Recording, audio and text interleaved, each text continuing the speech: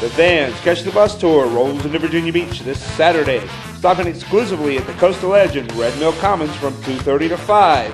And you know what happens when Coastal Edge throws a party. Tons of giveaways, free VANS hats, free VANS t-shirts, and a free pair of VANS given away every 15 minutes.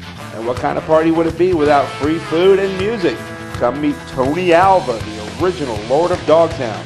You've seen the movie, come meet the legend, Tony Alva. And as a bonus, the man that started it all, VANS founder Steve Van Doren, who'll be there with the VANS crew passing out free stuff, signing autographs, and sharing their stories.